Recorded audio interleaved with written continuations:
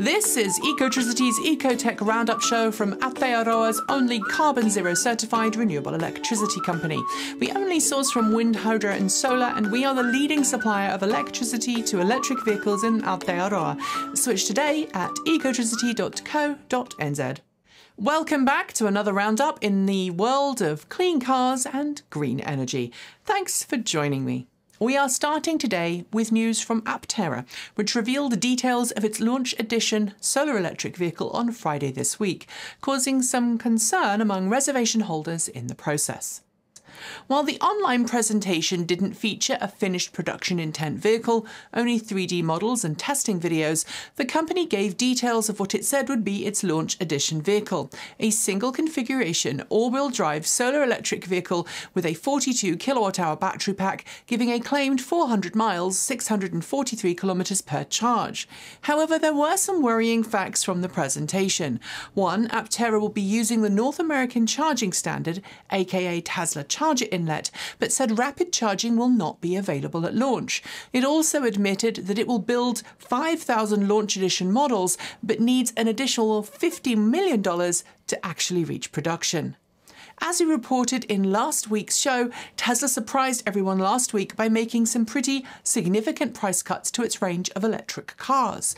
The reasons for those price cuts were, according to Tesla, price normalization of cost inflation, although some pundits have claimed it was due to falling demand or reluctance on the part of buyers to buy before the US federal tax credit for EVs had been ironed out. Regardless of this reason, though, Electrek reported this week that demand for new Teslas soared after the announcement. Quoting anonymous sources, the news site says that many Tesla stores in North America set new records for sales with quote-unquote unprecedented demand for new cars. The price cuts have already percolated to the used Tesla market, and for those willing to do the legwork, bargains are there to be had. A year after it debuted, an all-electric camper van based on the Ford Transit RV specialist Winnebago has debuted a second all-electric motorhome called the e-RV Squared.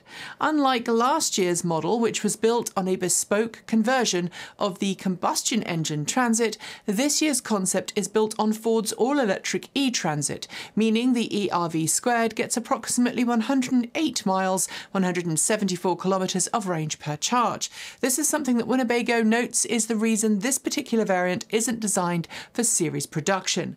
When a longer-range e-Transit is available, though, it appears Winnebago is keen to build one.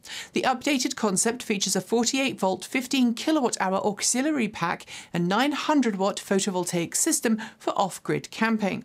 The e-RV Squared will, however, soon head out on a public feedback tour around the US. Around the world, there's a definite shift away from globalization towards more national interests as governments and companies seek to become more self-reliant.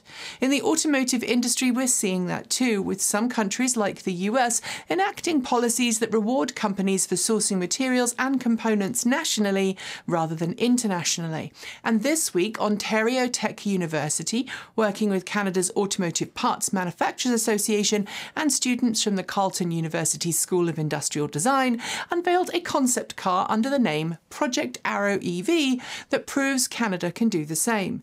It's an all-electric car with 97% of its components made in Canada, including its 82.5 kilowatt-hour battery pack and twin electric motors. There are currently no plans to bring this concept car to production. StoreDot, a solid-state battery specialist that's been working on extreme fast-charging battery packs for many years, has been pretty busy of late. Not only did it just open up its first US facility, a testing centre in California, but it also confirmed this week that a total of 15 global automotive brands are now putting production intent validation battery packs through its paces. When StoreDot first promised ultra-rapid charging technology, many in the industry, including us, were sceptical of the claims, but with StoreDot XFC cells having successfully completed third-party validation, and with that validation cells now in the hands of automakers in the US, Asia and Europe, it is starting to look as if StoreDot may very well be the key to ultra-rapid charging. The company says it will begin mass production of XFC cells for Series EV production next year. It's fairly well known that, like gas cars, electric vehicles tend to have a reduced range in winter due to a whole range of different things, and we've made several videos on this channel on the topic before. One way automakers can help ensure range loss in winter is kept to a minimum is to use heat pumps rather than resistive heaters in their cars, since heat pumps use about 1/3 of the energy of a resistive heater, saving more stored battery energy for the purpose of driving. This week, however, we learned that the Volkswagen Group has quietly stopped putting heat pumps in some MEB platform vehicles, including the ID.4 and Audi Q4 e-tron, installing resistive heating systems instead. The automaker is blaming quote-unquote global supply bottlenecks, which insiders suggest is actually a semiconductor shortage. Customers in Canada, where the change was first noted, are being given the choice to wait or buy their car without a heat pump. As the average price of new cars continues to rise and automakers start to realise that leasing electric cars to customers means they can more easily recycle and reuse components, we're seeing a real push in the EV world towards leasing rather than buying. Some companies, like Tesla and Ford, no longer allow you to buy out your lease, and this week we learned that Sony Honda Mobility wants you to lease rather than buy its recently unveiled Afeela EV.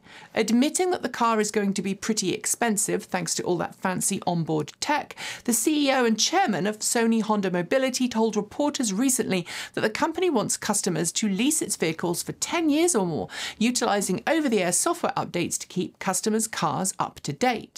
While leasing may be appealing to companies, though, many consumers prefer to buy outright.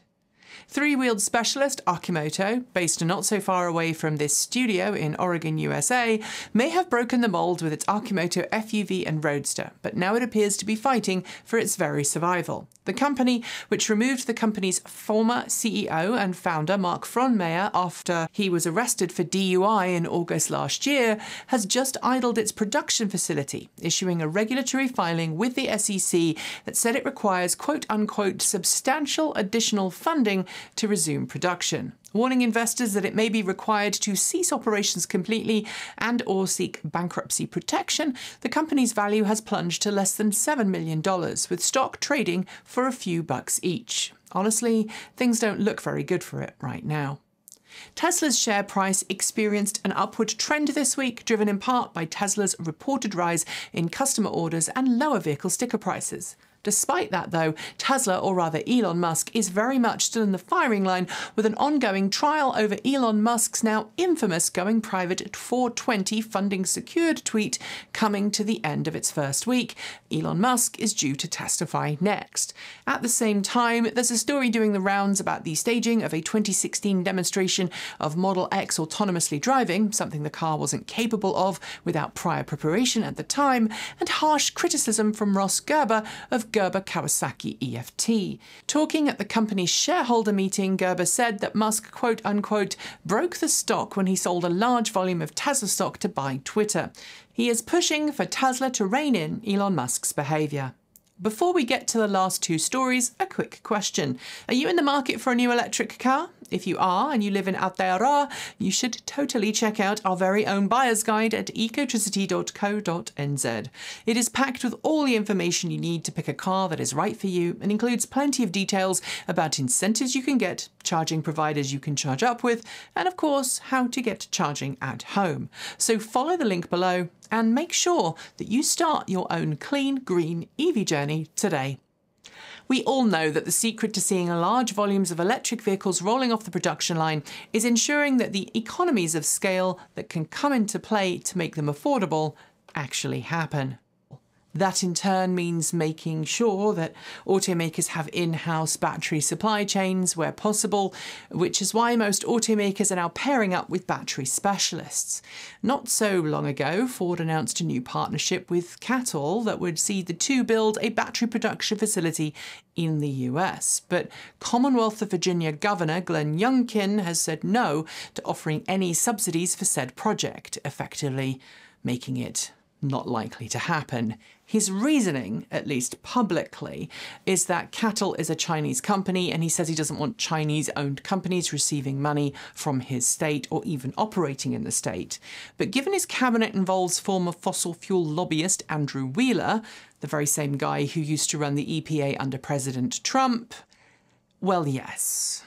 And finally, while it's easy to think about electric cars as being a primary electrification path in much of the world, the reality is that in many places electric bicycles and electric motorcycles are more practical, especially in markets where two-wheelers are more culturally acceptable. Which is why in parts of Africa, for example, we're seeing a surge in electric motorcycle use as companies like Rome bring affordable models to market. But in Kenya's capital of Nairobi, we're seeing another motorcycle brand join Rome on the road, ecoBoba. It's in the early stages of testing an all-electric motorcycle taxi service that uses battery swap stations to give riders a quick and easy way to recharge. Kenya's power grid is powered by 95% renewable energy, so it really is a no-brainer to make that switch. And with battery swaps costing less than 1/2 the cost of a full tank of petrol, test riders already have fantastic things to say about the service.